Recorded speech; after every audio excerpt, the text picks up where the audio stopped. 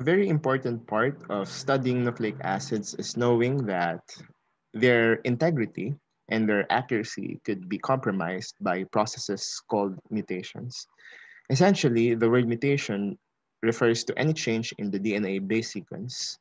So, the problem with mutations, and usually the reason why it gives off a negative connotation, is that it can lead to deranged or non-functional proteins, which of course means that a person having significant mutations could have some kind of disease. Some of them can even be fatal. Okay. And remember, even though we have ways to quote unquote proofread the central dogma, just like I have been saying about replication or translation, mutations are bound to happen. The mutations that kind of uh, bypass uh, the proofreading process are called spontaneous mutations. That is to say that even if our cells have their proofreading mechanisms, and they are very, very stringent proofreading mechanisms, it doesn't mean that mistakes are are are are, are not happening. They still happen. There are still some mistakes that can um, come out despite the imminent stringency of our central dogma enzymes. So those things are called spontaneous, and spontaneous mutations are supposed to be resolvable. Okay, that means even though they happen in our body has ways to deal with them and prevent them from becoming bigger problems. Now, of course, there are some mutations that are said to be induced, meaning they could be not just because of our natural tendency to make mistakes despite the proofreading mechanisms, but this could be due to external factors, environmental factors. And that means there are things around us called mutagens that could improve, or not really improve, increase the number of mutations to the amount that our body may not actually be able to tolerate anymore. In that case, that means that for the spontaneous mutations, our body has repair mechanisms to fix these, which I will not be able to discuss anymore in this slide. But for the induced ones, depending on how many mutations take place, they can either be fixed or they can be beyond repair. But here in the recording I will just focus on the mutations themselves and probably mention a little bit about how they can be repaired in brief. First, do know that by effect, we could classify mutations as either silent, missense, or nonsense. A silent mutation is one wherein there is no amino acid change. That is, for example, UUU can be mutated to UUC. That is a mutation still, because remember, mutation means any change in the DNA base sequence. So the mere fact that I am changing the third letter from U to letter C means that something has changed. This counts as mutation. But remember, the genetic code is said to be degenerate, right? And what if my mutated codon is actually a codon that is degenerate to the first one, such that UUU and UUC just give us the same amino acid? It's a case wherein it's like something changed, but based on the product or the result, we didn't feel it. Or probably why we call it silent is in metaphor, we cannot hear it. Oh, did something happen? I don't see anything that's changed at all. That's why we call it silent. Next, if it's a missense, there's some kind of mistake already. It's like it's palpable. You can feel it because here finally we have a change in the amino acid. UUU becomes UUA. This is not anymore degenerate to UUU because UUA actually codes for a different amino acid. If you go to the 64 codon table, this is actually equivalent to leucine. So here we already sense something going on. Like we think of phenylalanine as the supposed or the correct amino acid.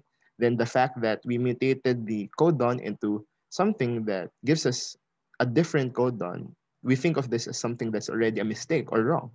That's why we call it missense.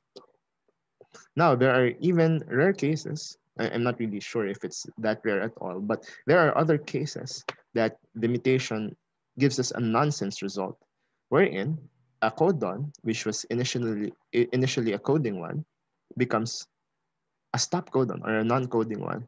So, for example, from UGG, I just changed the third letter to A. So, from something that codes an amino acid, I now get one of the three stop codons. Okay. Now, by the mechanism or by what really happened with the bases, okay, we can classify mutations as point, insertion, or deletion mutations. Okay, and do note that this is talking about things on a small scale basis, because if it were to be discussed large scale, this is kind of already within the realm of genetics, really. That's why I'm trying to avoid going too far to that. The large scale mutations are actually more of chromosomal already. So in that case, instead of writing words or just letters, you would actually discuss large scale mutations as something with drawings of chromosomes. But maybe I'll reserve this for a future recording, advanced recording. But for the small scale mutations, we could just make do with just sequences or letters. First, point mutations are small scale mutations wherein there's a substitution of one base. And by the word substitution, we remove one and in its place put another letter. Okay. Just like in organic chemistry, substitution means, right? For example, I have AX, substitution of X with Y gives us AY. So from two letters, I get two letters still. And based on the nature of the change, it could be the point mutation could be transition or transversion. In a transition point mutation, the chemical nature of the base is preserved. I mean, from purine, the change is to another purine, or from pyrimidine, it is to another pyrimidine. So, for example, UUU to UUC. This is actually the silent translation I had a while ago. Since the change in letter is from U, uracil, which is a pyrimidine, to C, which is also a pyrimidine, there's no change in the nature of the base.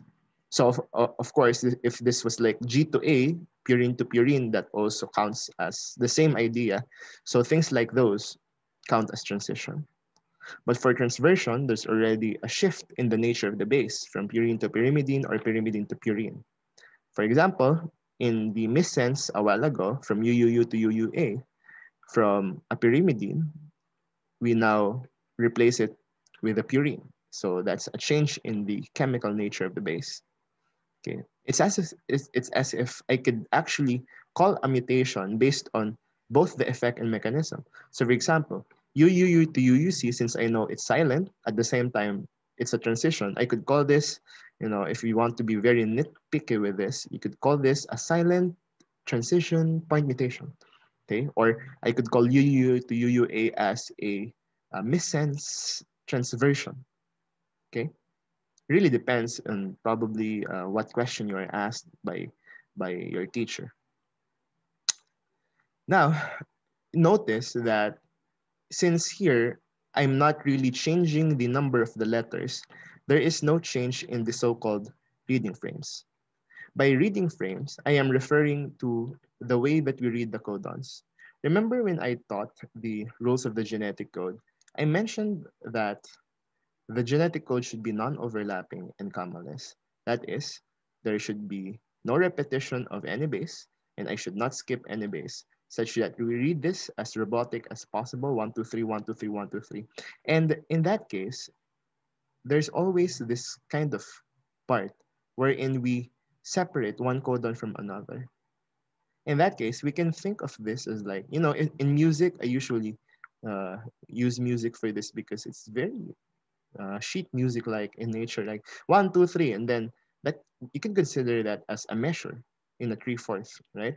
Um, a sheet. So 1, 2, 3, and then that's one measure, and then that's the next measure, and then 1, 2, 3, that's the next measure, then three more beats, the next measure.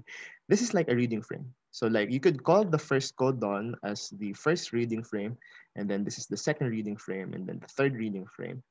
And If I have a point mutation, the reading frames don't change. So for like example, I have 1, 2, 3, 1, 2, 3, 1, 2, 3. So like we have the first reading frame, second reading frame, third reading frame.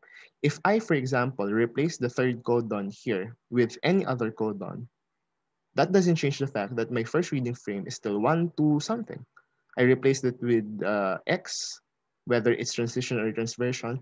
That doesn't change the fact that after this reading frame, I have still preserved the second and the third reading frames. Now, of course, I'm saying that because when we go to the other small scale mutations, the reading frames are not anymore preserved. For example, by insertion, it means that we are inserting an extra base. So for example, my original reading frames go 1, 2, 3, 1, 2, 3, 1, 2, 3, 1, 2. If I add a certain X here, the reading frames after this will shift. For example, although the original frame here has been preserved, starting from where the X is, all of the reading frames will be adjusted. For example, from the original 1, 2, 3, we now get X12 instead. Of course, remember, if you are to follow the genetic code, you cannot place a comma over here. Remember, the genetic code is commaless. You have no choice but to read the thing that has been inserted. So from 1, 2, 3, 1, 2, 3, we now have 1, 2, 3, X12. And this number 3, which a while ago was part of the second reading frame, will now be part of the third reading frame. And then this number 3 a while ago, which is part of the third reading frame, has no choice but to become part of the fourth reading frame. So notice that all the reading frames starting from where we inserted this X has moved or shifted. The same goes with deletion, although this is kind of the opposite of insertion, which of course means you remove something. So let's say I have 1, 2, 3, 1, 2, 3, 1, 2, 3, 1, and then I remove this one here. So from 1, 2, 3, 1, 2, 3, 1, 2, 3, 1, I now get 1, 2, 3, 1, 2, 3.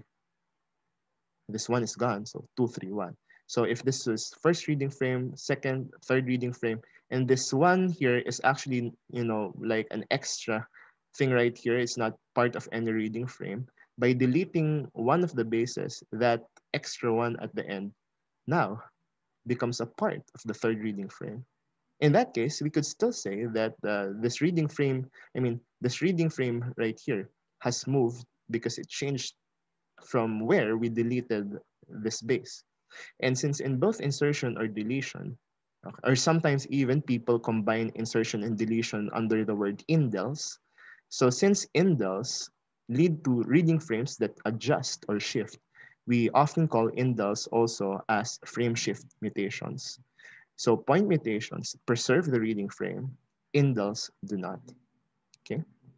And that is significant because probably in the future, when I discuss specific repair mechanisms, the way that we deal with point mutations and the enzymes we use for these are not the same with the enzymes we use to deal with mutations as a result of indels.